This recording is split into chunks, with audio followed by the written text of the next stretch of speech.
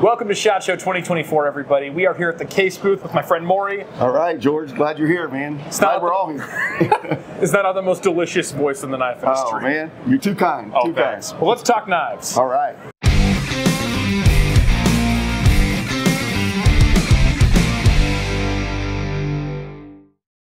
All right, Maury. Yes. The elephant in the room, the burning question everybody's got, what's the vault pattern this year? So, as you know, the vault's a big release. We make it for 1 year. We start in the beginning, and we only make it for the year, no matter how good it is. We like to encore it sometimes, but we haven't. This year, it's the Razor pattern. It's our 05 Razor. I don't know if you want to hold that. You want me to? I can hold that. But our 05 Razor for those avid case collectors, but you're going to see that we make it in a 2-blade. We also make it in a 1-blade. But this pattern is a pattern that we've made since we were talking this morning. There's a version of this that dates back just post-Civil War, you know, that we made some of these knives. There's a lot of use for that razor. Now, I don't personally recommend that you would actually want to shave with it. Now, you could. It's going to be good and sharp, but but there's a lot of things. What a lot of people would call that is a one-arm man's knife, because you can actually hook it on your shoe and you could open it. So, so like you just hook this little thing right here. Yeah, you hook it on the sole of your shoe and it pops up. Maybe it was the original one-handed opening knife. I don't know. We got to go with that. But we're going to have that available in all of our traditional handles. So we've got 14 versions of that are going to be just from the core catalog alone. So we're going to have your favorites, your Bone Stag. We're going to have, this is the Sparks. We've got Amber Bone. We're going to have Yellow. You can have that Saw Cut Caribbean. There is a Saw Cut Caribbean. Yep, there you go. See? I love me some Saw Cut Caribbean. It is beautiful stuff. So we're going to have those. But this, again, this is the vault pattern. So it's only going to be available in 2024. The plan is to start shipping some of these in February. So we're trying to get an early run on it. Even though our production is still a little lagging or trying to get caught up from all the increased demand that we've had, we are going to have that. That's very important to our year, and I know a lot of collectors are waiting on it. It's like, drum roll please, what is it, man? Yeah. So we're real excited about that. And the offerings, they'll also be in our spring product families, and we'll talk a little bit about some of those. We'll have it throughout the year. So it's a great time if you love case knives to get that very fresh one. If you've got someone in your family that you don't know what to get them because they got so many, well, they won't have the vault pattern, right? It's something you could start this year. You could get them all, but you absolutely know that this is something that wasn't around last year, 5 years ago, really even 10 years ago. It's been about 20 years since we actually had this particular style in the line. For the Barlow lover, it's almost like a medium Barlow, but very, very nice. So. Yeah, so I know a lot of us who carry traditionals will also carry some high-speed, low-drag, modern folder. Yes. And when I carry traditional, that's where I keep my razor sharp, pristine edge. Right. And what better knife for that than the Razor with that deep hollow grind and a nice straight edge, for in case you need to shave or something. It's nice. There's some other stories you'd have to go on what you can use that for. You're like, oh, I think you could clean your nose hairs with it. I'm like, yeah, I wouldn't suggest that either. But it is that very tip of that it's actually not a honed edge on the tip. So it does work if you're going to like attach it and open it or do something else with it. But again, I'm not suggesting that people do that sort of stuff. But if you hang around knife folks, especially case knife folks, like, oh man, I do, whatever. There's nothing you can't do with this. Exactly. The 1,000 uses for a case pocket knife. Yeah, so keep your eye out for these, and if you like what you see like I do, I would recommend acting sooner than later. Yes. Yeah. Because they might go out of stock, and case might get, who knows? Well, and that's a great question. That's a great comment, George, because every year what we find is that the initial push, what we build, they sell out quickly. Now, we will continue to build them, so it's not like you've missed out. But there will be that first production, and there may be a lag between that. So you're absolutely right. If you like it, don't wait too long. Yeah, don't wait too long. And if you're going to get them all, you may want to pace yourself. So go ahead and start. Right? Yeah, you got to start now to pace yourself.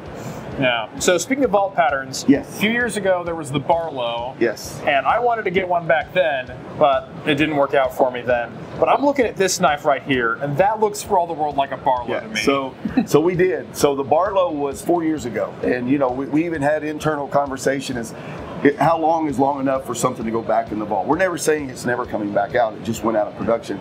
The Barlow, there was such an incredible demand, and you look in the industry now, right? You see everybody has a version of a Barlow, a Barlow. We've seen a lot of companies at SHOT Show. This is probably the fourth to have a Barlow. Yeah. and the Case Barlow, obviously this is an iconic style knife, but the Case Barlow was one we felt like just really needed to be back in the line. So we did release it back. Now this is is released in production. So it's not going to be a 1 year. It's not like, there was a lot of folks, because we had some in the fall and they said, oh, this is the Barlow's the new vault pattern. Like, no, it's not the vault pattern. It is a pattern that was in the vault that is now back in production. So you're going to see that in several handle materials in our catalog. You're also going to see it, we'll use it for different projects, and that was a limited edition series that we did. We did some of those late last year. Most of them started shipping early this year. So that is a fantastic knife. We also brought back, while we're talking about that, we also brought back the sow belly. You know, when we had a part of our production through COVID, we had to kind of choose some things that we could put a pause on, right? So we could really lean into our core. Sow belly is a beautiful knife. We sell a tremendous amount, but it was one that we said, okay, we're going to have to take a pause in production. So we brought the sow belly back, we brought the large copper lock back, and we brought the 225 lock back. So we brought several of these they weren't in the vault. They were just out of production since 2022, so they're making their debuts back in several of our product families. It's like you discontinue it, they're like, hey, bring it back. That's what we want. Well, you know, it was kind of I guess a give and take, a compromise with operations that, hey, if you want us to catch up on any of this, we're going to have to limit the number of patterns that we're making. So you're going to have to choose some that we can hold off for a while. Now, we thought that would be 6 months. But we also thought COVID was going to be a 6-month deal, or 2-month deal, right? Yeah, done by Easter, right? Yeah, that's right. So all of our production has continued to be a little bit behind, but we're catching up. We're starting to reintroduce those patterns. The plan is that each year we'll reintroduce another series of them. We got some on the books for this year reintroduction, probably by Blade Show. So we'll have some more patterns that'll be coming back in. But the goal is to get that full line assortment. There's so many people that love that pattern. They love the copper lock. They love the Seahorse Whittler, the Muskrat, all those things that, you know, the case collectors are always asking us for. Yeah. And if you take one out of the line, Murphy's Law, that's the one everybody's going to ask you about. Man, where did that pruner knife go? I'm like, are you kidding? I didn't know everybody liked it. It's a great knife. Your poor production manager. I know. I can't satisfy anybody. That's right. He said, let me make one knife and I will get you in stock. I'm like, that doesn't work well. That doesn't work well. So a lot of good stuff, though. Yeah, is this yellow a new colorway? So it is. So for the 2024 core catalog, this is yellow bone, right? We do a lot of dyed bone, yellow smooth bone with that black case trademark shield. So it really pops out of there. I always say when you walk by the booth, it almost grabs you in because it's getting some serious banana vibes here. Yes, and I love the sow belly for that. Yeah. Like I always called it the ergonomic Stockman. Yeah. Oh, there we go. But with the yellow and the curve, it just makes me too happy. It is. It's really good. And I love, you know, we'll do the bright colors. We do the traditional colors too. Last year in the spring family, we did a lime green and that black shield. It was incredible, man. We had no idea it would sell so well. So I think it's a stark difference. It is that, you know, it's going to be that banner when you pull it out of your pocket. You know, it's just going to kind of be staring at you. So it's really good stuff. Well, I love it. Any other new colorways coming out this year? So one of the things we did, you know, the Ixus family, that Christian fish symbol, we've done that for many years. We had the purple curly maple last year. This year, it's going to be a seafoam green G10. That beautiful. It looks blue to me. I'm no expert, but maybe almost a Tiffany blue. Tiffany blue. I think I'm on your team here, Maury. Yeah. But seafoam green. Here we are. I think they would say Tiffany blue if we could write it in the catalog, but you can't claim that, but you can say it, right? Yeah. So to me, that's exactly what it looks like. It is it's a beautiful color. Our entire Ixus Shield family will be in that. There's 7 knives in that family. But again, you know, we talk about case knives being an extension of you and your beliefs and your passions and whatever it may be. So the Ixus family has done very well for us, right? And it's that reminder, you know, whatever it may be, that you've got that with you, or when you're using it, it's like, hey, this is something near and dear to me. So I like that. But so we'll have that one in there. You're also going to see in our catalog, we do a lot of natural bone for promotional families. One thing we said is, man, we just need a good old natural bone family in the catalog. So there's going to be a natural bone with that case XX shield. Really, really cool. So and that'll be in there too. And then we got the Sportsman series. I think you and I were talking about a little of that before the camera started rolling. Yeah. But again, it talks about about, you know, what do you love to do? How do you spend your time? And I like to be outdoors. I like to be hunting or just enjoying nature. The Sportsman series. So we've got 5 different animals in that. We've got the deer, we've got the elk, we've got the turkey, we've got the bear, and then the shooting birds, whether that's ducks or pheasants or whatever you want to do. But then the shield's the outline of the bullet. Yeah. So and we did the bullet shield, or if you're if you're duck hunting, you don't use a rifle, right? Yeah, so please don't use a rifle. Some of them will have a shotgun shell shield, so it's appropriate by what you're hunting, right? Yeah. So really good, and again, there's so many things about Case that we hope, and probably the strength of our brand is it's sentimental, it's a reflection, it's something you share with people, and it's also something you're passionate about. So we're passionate about knives, so hey, we'll put all sorts of stuff on a knife that represents the great folks that are buying them, so it's good. Yeah. But I like how no matter how sentimental it gets, no matter how ornate it gets, it's still keep your hands sharp. Hey, like, that's this is a tool you can use. That's right. So we do. I'm glad you mentioned that. So I've told this story, but we had an ad agency, and it was so weird that they're like, hey, you need to give people permission to use their Case knife. They think they just have to put it up, and I'm like, that seems odd, but it's very true, right? So the goal with all of this, it's got a lifetime guarantee. It's all made in USA. So we're like, hey, use this knife. This is not only is it a reflection of you, but let it be an extension of you. Let it get the job done if you need it to, but it will make you another one if you need another one, or if you lose it, or if you break it, send it back and we'll fix it. But yeah, so many people tie these to special occasions or collections, and that's great, and it's something you can share with anybody. But absolutely, put one in your pocket. It kind of hurts my feelings. Someone say, "Oh, I've got 100 Case knives." I'm like, "Oh, let me see what you got." And I'm like, I don't carry them. I'm like, come on, man. Look, I got this knife, and it's some import knife. I'm like, oh man. Yeah, but, at Blade Show this last year, a fella came up and he showed me his Case knife. He says, I found this under my grandpa's bed after he passed away. I checked the tank stamp. It was made the year I was born. No way. But it was beat to tar, and I sent it to Case, and they polish it up, mirror everything. It looks brand new, and I'm going to put some scrapes of my own on it. That's perfect. Our artisans, when you send something in, they'll fix it, and they take great pride in that, right? Because these are sentimental treasures. And sometimes they'll call them back and say, I think you sent me the wrong knife. Like, no, we buffed it, we cleaned it, we got it looking like a new knife. They just want to make sure that we didn't replace that, right? Because we will replace it if we have to, but not without asking, because sometimes if it's Grandpa's knife, you don't want a knife like Grandpa's knife. You want Grandpa's knife. I don't care what shape it's in, right? Yeah. So, all right. So some of the other stuff, I'll show you some of that until we get to the kind of the next big deal from Case. But in our line, we said the natural bone. We're going to do some blue denim micarta, and this will be in a spring product family that we're going to do. Again, we're bringing back some of these others. We've got a harvest orange bone that we're going to bring back. Just a lot of different things that are going to be sprinkled within our families, right? So if you're a fan of a handle material that we've done in the core catalog, be it amber bone or maybe it's our navy blue, there's going to be additions to those things. So I know you guys will have all that on your website, and hopefully everybody will check it out, because unless we're going to just run this video for a while, and I'm good for that. I'd hog all your airtime if you let me, but there's a tremendous amount of new stuff. We always want to reflect on what is new in the industry, but also what is new with our Case consumer, because they're always looking. I don't care how many knives they've got. I don't care if we had this next show next weekend. They would want to know what's new between today and next weekend. It's great. It fuels that, and it keeps the conversation going too. So yeah. Well, I'm truly impressed by the rate that you managed to keep up, bringing up new and interesting stuff. Yeah. Well, we try. You're right. Our production engineer, they were here. Our production manager was here. We sent them home after one day. We're like, y'all need to leave because you need to go back and get it done. But I think some of them were like, do we need all this stuff? I'm like, yes, we do actually. So, please don't. But no, our folks are working super hard, man. We've got the best people making knives. It's American made in Bradford, Pennsylvania.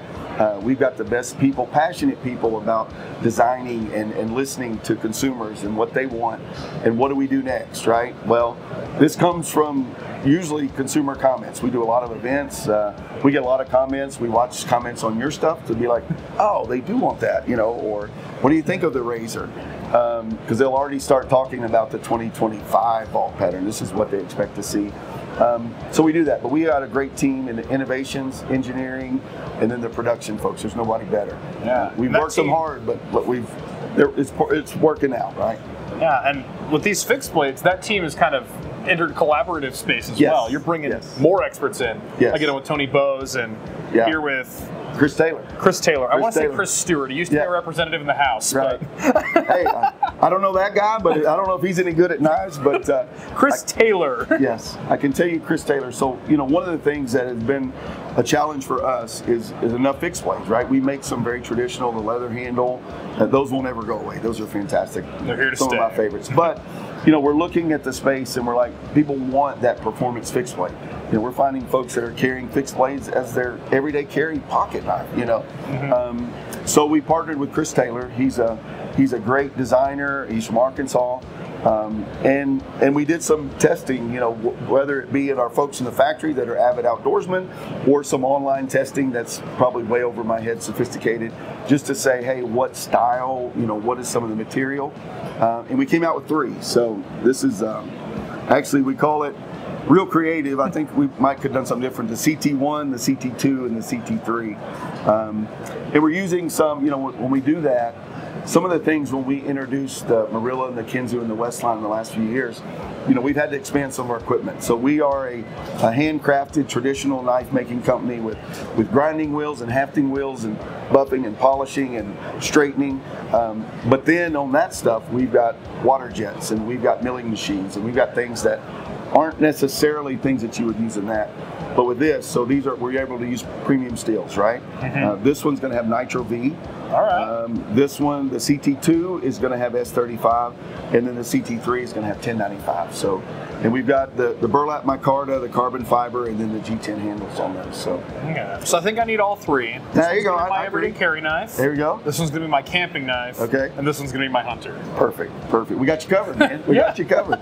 And if you need more, we can find some other knives out here. Well, we'll keep working at it. Yeah. But it really is. It does speak to that, the style, the blade geometry, whatever you want to call it. It is personal for a lot of folks, right? They're like, I wouldn't, the Skinner, maybe, but sometimes that's the only knife I'll ever need. I can do everything with that. But it is fun. Like, it's fun to be able to do those things and to be able to get some of these things to market pretty quick, and just to keep kind of expanding what Case we're known for, obviously. Some space that some folks may be like, oh wow, look at that a little differently than I ever did with a Case knife. But our designers and engineers are having some fun with this too, so it's good. Well, I love it. Keep having fun, because it means more fun for us. It's fun, right? We love knives, so it's all good. Yeah. And then, so we've talked with fixed blades, we've talked traditionals. Wow, I just. Yep. Uh-oh. Dang, that thing's sharp. It is sharp, man. I know it. This rawhide leather here, that's awesome too. Yep, but we've got some next gen, very modern stuff here. Yes. So tell me about these. So this is our bridge line, and when we introduced the Marilla and Kinzu, a lot of folks were even telling us then, Case, this is a real leap for Case, right? Because we went from core traditional to really what I would consider a very core modern. This we're calling the bridge line. So this is going to be that right in the middle. So it is I would call it a modern traditional knife or a modern folder. We put some cool features on it. If you talk front flipper and Case, it never was in the same sentence. But here we are. I think I saw a pig flying earlier. I know, right? You never know what's going to happen. But so this is our longhouse. So we've got the high banks and longhouse, and just like the other modern knives that we're making, they all have roots, or the names of the items have roots that kind of go back into something in the Bradford, McKean County community, because it's a reflection of these are American workers. These are all made in our factory. We even make our own screws. So, we are really, really working hard. The high banks is a detent folder. That's the longhouse that you've got right there. Okay, so here's the detent. It's just a detent folder with the half stop. You're going to have the OD green micarta, you're going to have the black burlap micarta, and you're going to have a rosewood handle on either option. So you can get that handle separation. You can get it in the longhouse. You did that very well, by the way. Took me a few minutes. All right, let's see your front flip. Yeah, my front flip. So, and I always do it with my thumb too. So I've gotten it. We had some people early on. I'm like, if you know Case and you've ever used the rust lock, the rust lock has the lever and big tang up there. And the first few times a lot of people do it, it's a little weird, and then they get it. It's like, oh, it feels very natural. I'm like, yeah, so does this. And what I am trying to get better at is the finger flip, and I don't know, I always go with the thumb, but it is really sweet. Really it's got smooth, the deep carry pocket clip. These are going to be CPM 20 steel. So we're using a performance steel.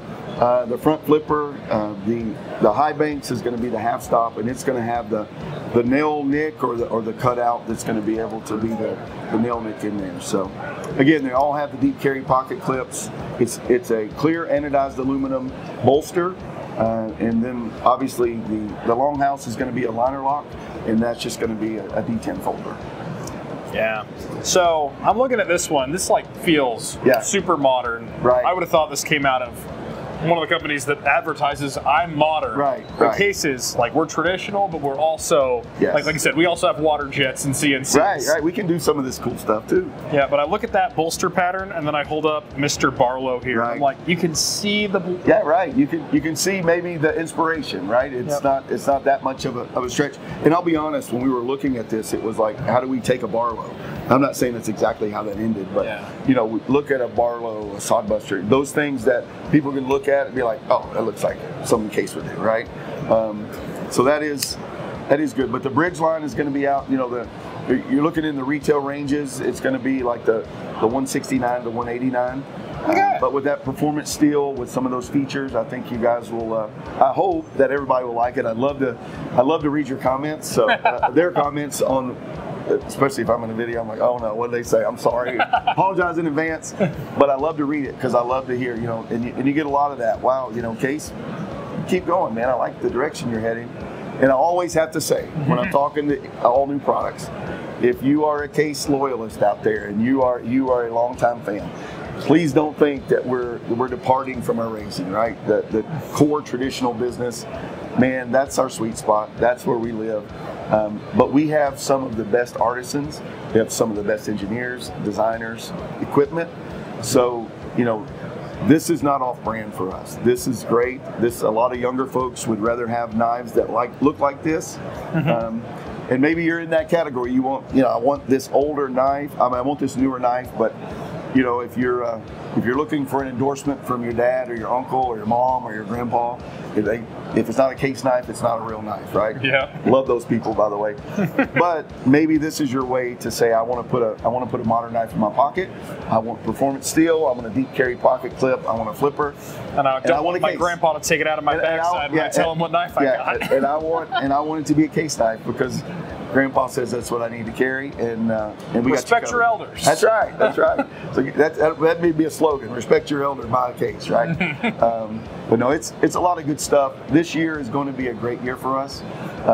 We're super excited with Blade HQ and work with them. We've had good meetings at SHOT Show. We got some stuff maybe that who knows what will happen by Blade Show or even further out. But I can tell you, I just Googled the press release. I'm not going to tell you what the name was on it, but if you want to go look there and you want to see, I'd be very excited for Case at Blade Show. Just be watching. So listen, Jordan, I think the folks here can keep a secret, right? I think we've let it out a little bit. You know, one of the things, one of the big tragedies as a friend and certainly as a company when Tony Bose passed away, right? Yeah. Tony was he was a dear friend, but a world-class Hall of Fame knife maker, a collaborator for us, right? He helped elevate us. So, and the whole community, like the Laney profile he came out with, has been emulated again and again and everywhere. So, you know, we looked, you know, what's appropriate with another collaborator? You know, should we even do that again? Is it not honoring Tony's legacy?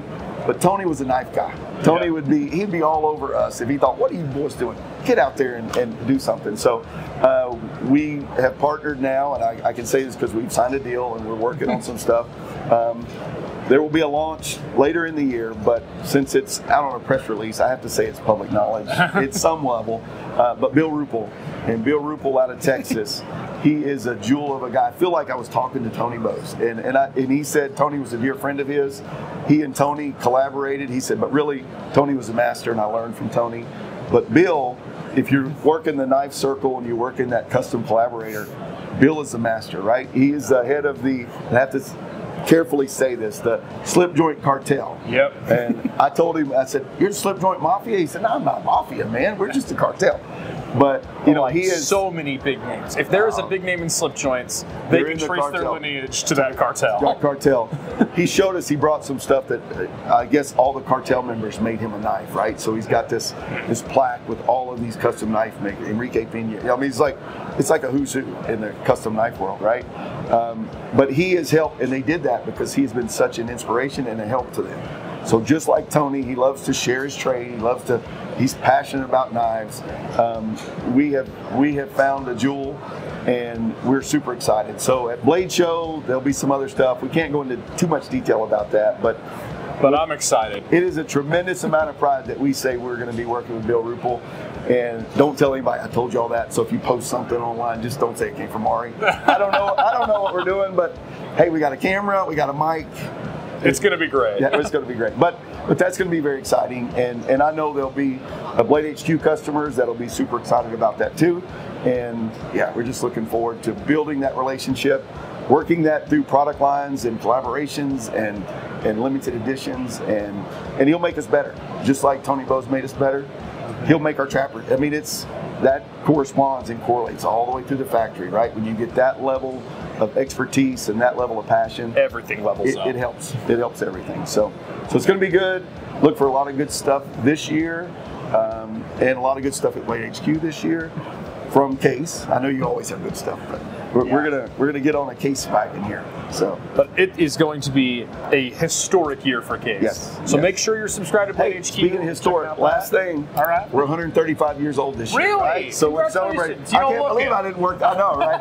I don't look a day over 150 today at the year, but no, I should have worked that in first. So Case is celebrating 135 years, American manufacturing.